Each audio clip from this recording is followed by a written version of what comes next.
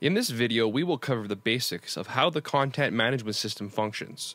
First, we will talk about the skin files. Once the design process is completed, we take the static design and we skin the website. The skin consists of the overall look and feel of the website. This includes font colors, font size, style, and the overall structure of the website. Once we are logged into the CMS, you'll find the display mode at the top right. So let's go ahead, we'll log back in to our site. And at the very top right, we have what's called the display mode. There's three options in the display mode. There's View. View allows you to see the website as if you were logged out, so you won't get the manage buttons, you won't get this admin area. Edit allows you to edit the site as normal. And Layout actually allows you to see how the skin file is laid out. So if I switch to layout mode, we can see here, you'll notice that there's these areas called panes. This is done in the skin file to allow modules to be placed in different parts of the page. You will see at the top where we have an area called social media pane.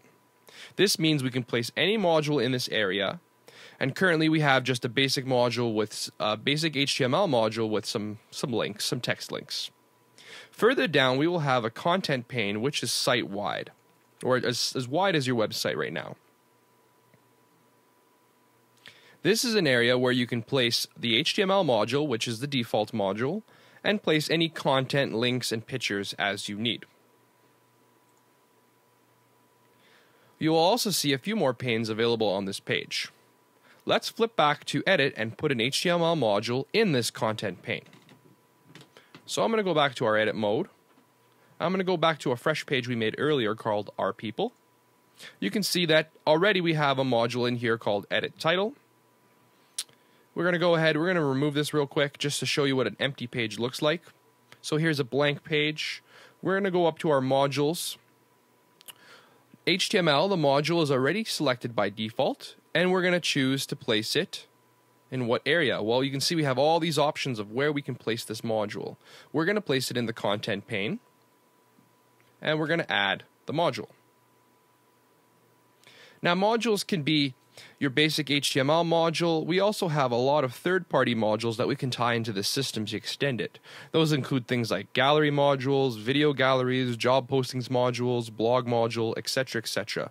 The system can be easily extended by installing these third-party modules. Let's take a look at this HTML module and see what kind of options we have. We have now this HTML module sitting right here, and you'll notice that there is a Manage button that appears when you hover over the module. When I hover over the Manage button, you will see a bunch of options. The first is Edit Content. Well, this opens up the editor and allows you to edit the content as you need to. You will also notice a few other options, which include Delete, Settings, and below a bunch of move options, where you can actually move modules in and out of different areas. The nice thing about modules is they're quite flexible. I can take this module and move it to any pane within the page. Let's put some quick content in and save. So we'll go to Edit Content, opens up our editor. I'm going to add some content. I'm going to scroll down and hit Save.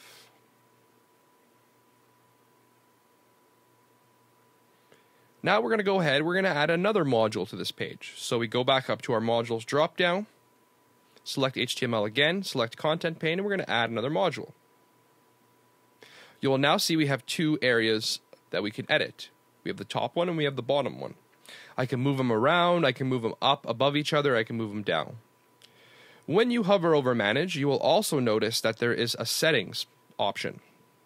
Let's click on this. The settings of the module is where you're going to go to change the title. So we can see here Module Title.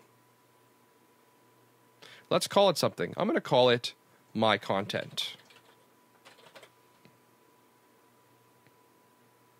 And I changed my name to My Content, and I'm going to go ahead and click on Update. Now you'll see that my title has changed over here, and I still have two modules on the page. Let's go ahead and delete the one above. If we hover over Manage, we get the Delete option. Click on Delete, it will ask you to confirm, and click on Yes. Now it's removed from the page. Once deleted, the module is now gone off the page, but it will sit in the recycle bin. The recycle bin is great for those oops moments, or if you just want to remove something for now. Hover over the admin and select recycle bin. The recycle bin has two options. It has the pages and it has modules. Because we deleted a module off the page, we're going to click on modules, and you'll see there are some modules I've already deleted off the page. If I like, I can restore them right back to the same page.